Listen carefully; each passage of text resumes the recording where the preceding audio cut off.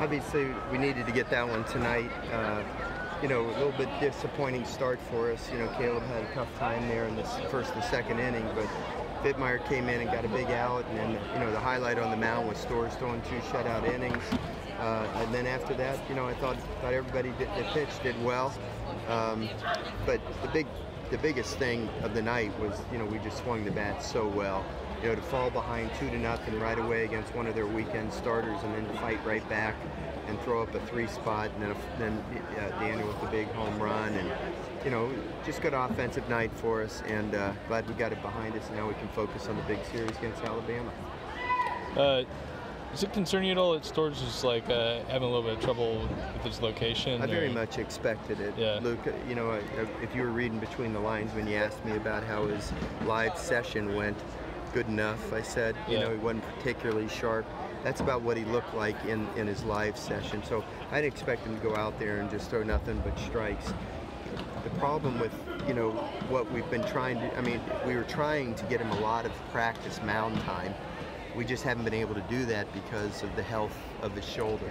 And so he pitched tonight probably 2 or 3 practice sessions before he should have pitched. But we don't have any more time, otherwise we're just getting him ready for Summer League, you know? So he was anxious to get out there. He feels great, and but I didn't expect that he was going to be, you know, painting the corners and, you know, have great command.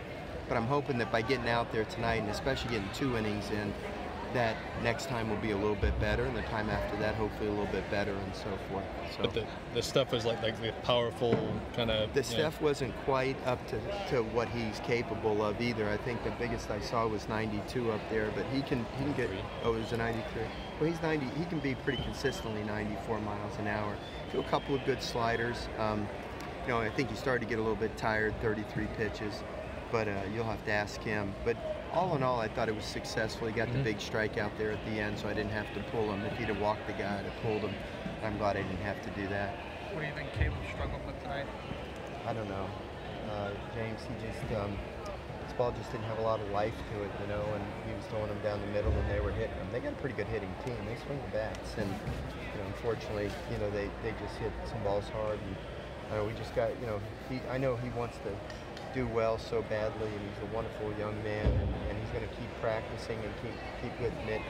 You know, last year we went through this with him, and then all of a sudden he turned it on, and he was a vital guy down the stretch for us. So hopefully, you know, next time he'll be a lot better. I think your lineup's starting to kind of find a little bit of a groove. I think Hunter Fiducia is really swinging the bat a lot better. I think Daniel Cabrera is becoming the hitter that I predicted that he would be before the season began.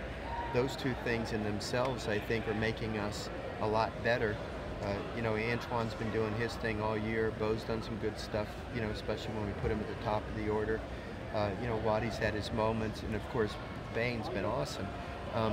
But, you know, I think the big thing is when Slaughter can get a hit for us, and now, to me, it looks like Brandt's starting to swing the bat a little bit better, and Hal's had some productive at-bats. So, yeah, I think our lineup's playing fine. You know, we played another errorless game, and, you know, offensively, guys are doing a pretty good job, you know. Just, you know, you don't want to have to feel like you have to score 9 or 10 runs to win a game. So it all comes down to, you know, if your pitching pitches really good, it can make your lineup